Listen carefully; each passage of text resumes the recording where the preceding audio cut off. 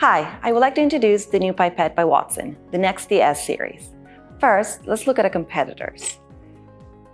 The Pipette feels light and the button is smooth.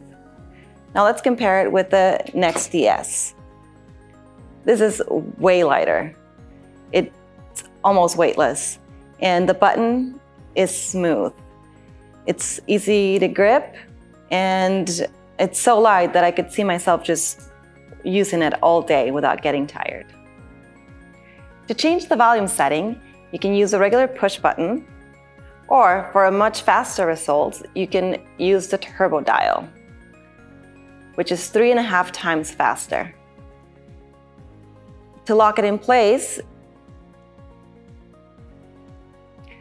cleaning the Watson Pipette is easy.